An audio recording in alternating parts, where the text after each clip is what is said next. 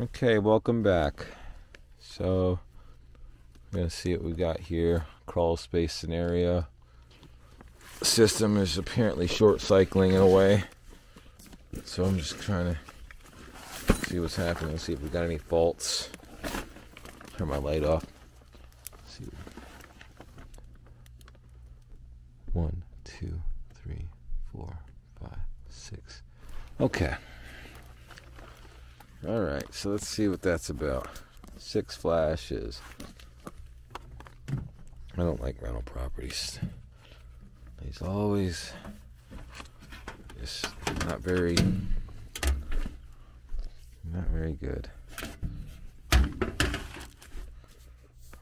Alright, so this is a York with a 6 flash code. Gotta open this in order to get it, so it's gonna reset at the same time. It's gonna, yeah, 6 flashes. Let's see here.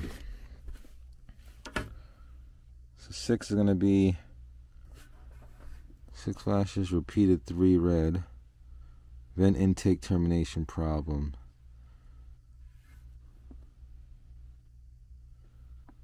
I'm guessing that's what that means. Repeated 3 red. So maybe it says we've had a vent intake termination problem 3 times. Thinking that's what that means. I'm going to do here, it says here, okay, fault code retrieval will work only if there is no active thermostat signals. Okay. To retrieve fault codes, push and release error button on control board. LED will flash. So I'm push and release error button on the board. Get some power. Push. Ay. Hold on. I don't want it to go back in there, so I'm just going to go ahead and take this white off. White wire. Off of the board. That one I'm going to call for heat. Bull crap.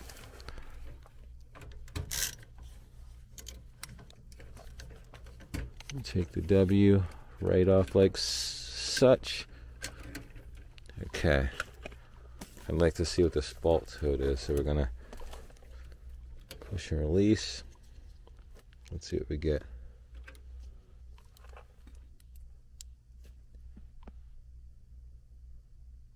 There's 6. All it's giving me is a 6 fault. Oh wait.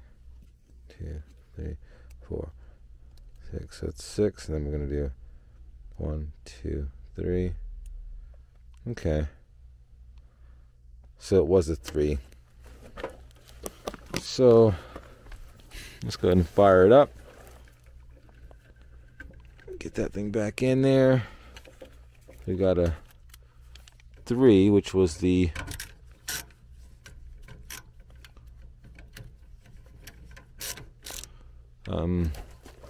three was going to be a flue pipe issue.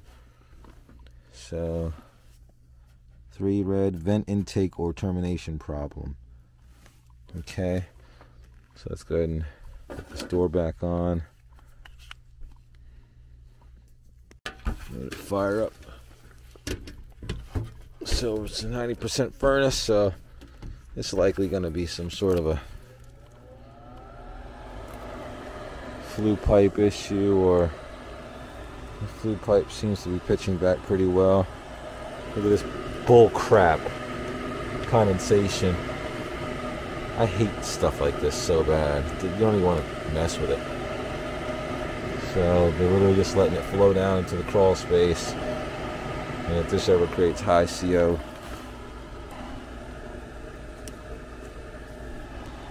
just let it fire up, see what happens. If it even wants to do that and see something.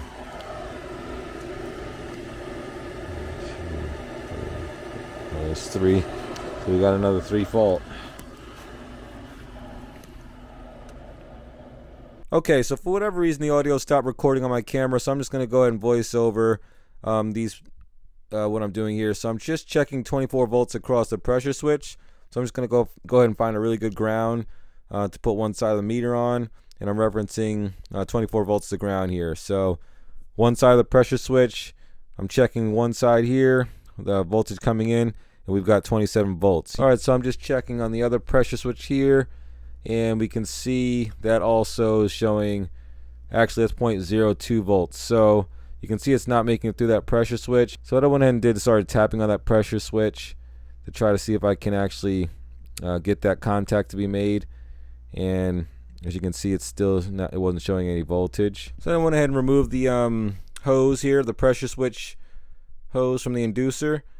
And I usually like to just inspect that for cracks, any sort of damage. Sometimes mice can chew on that thing, put holes in it, and just blow it out, manually blow it out, make sure there's nothing in there. You also want to clean out the port as well that the hose plugs into on the inducer itself.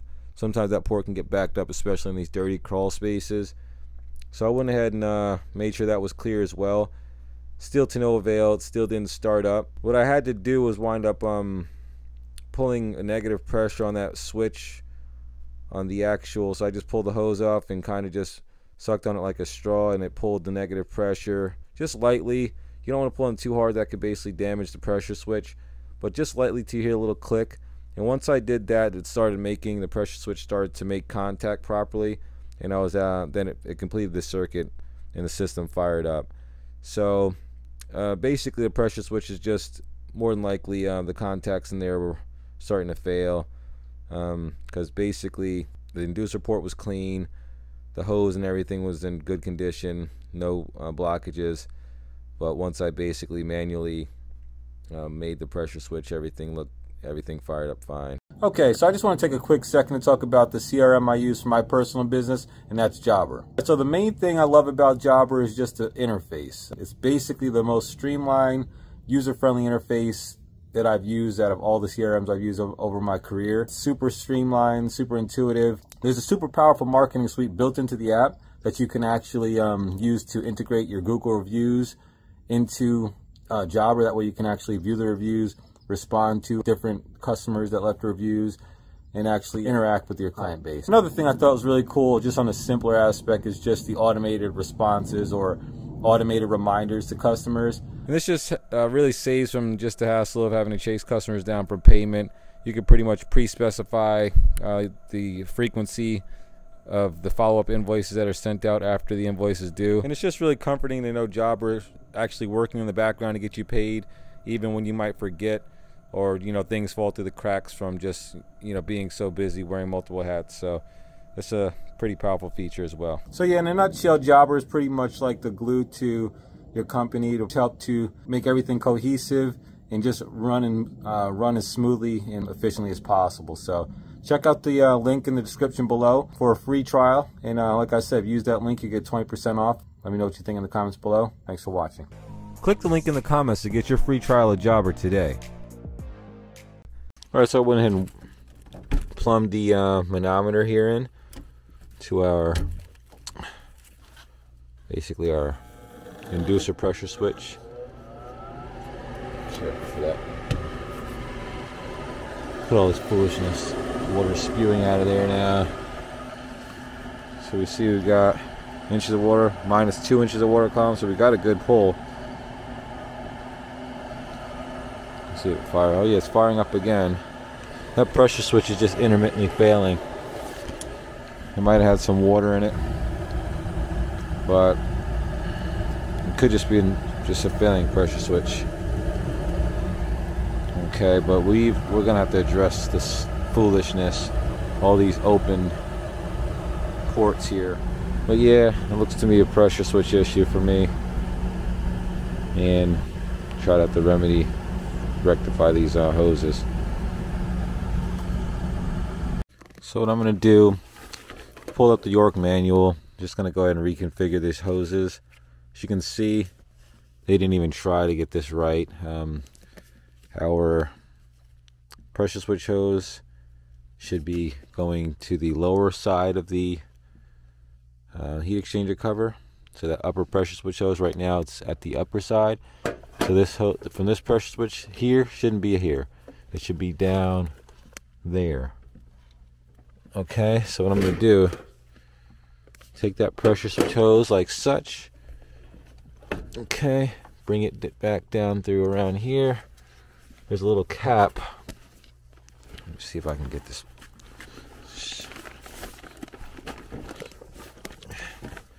There's a little yellow cap on it. So I'm just going to pull this cap off. There it is, cap's off. Now put this pressure switch hose on there like such. There you go. You can see it there. Alright. Pressure switch hose on. Now, oops, hold on. We're going to grab that cap. And we're just going to go ahead and put that cap here where the old hose was. Okay. Now, what else here? This is all so simple. You just read the manual. Alright, now we've got this hose from down here. Should go up to this collar. So right now, we got one side blocked off. I'm not even sure how to get that green plug out of there, but it's coming out of this plug, so I might be able to make it work. So instead of it draining down out of here, like an insanity, and going down into the crawl space, it was... No, I don't even think this was ever plumbed on here, because this hose won't even fit on here. Never, it's not even, it was never wide enough, so, unless they had it inside of there. But either way, that comes up out of there, and we're just going to go ahead and,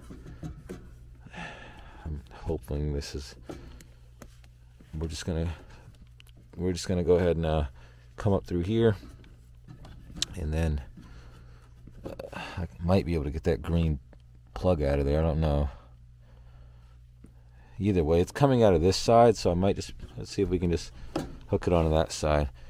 And then this big hose here that was just sitting inside of the cabinet, we're going to literally dump that down through here. Here we go. Okay. Ay, ay, ay. That had a kink in it too. See there, pretty well kinked.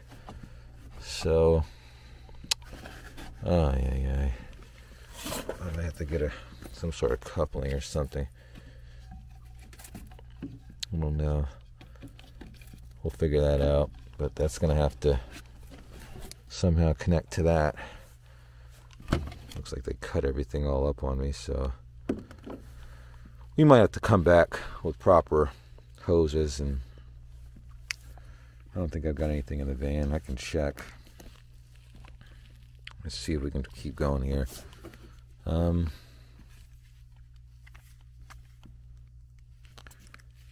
So those two, that pressure switch hose is still good. I think that's fine. That'll be good once we get those two rectified. Alright.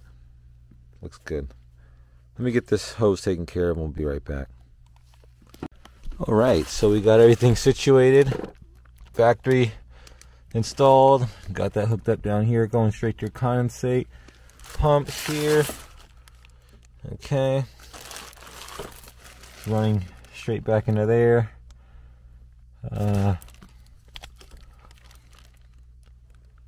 Looking good to me. And this hose here is going up into the flue pipe. So I think we should be good. Headlights dying here. So that concludes it. That's perfect timing.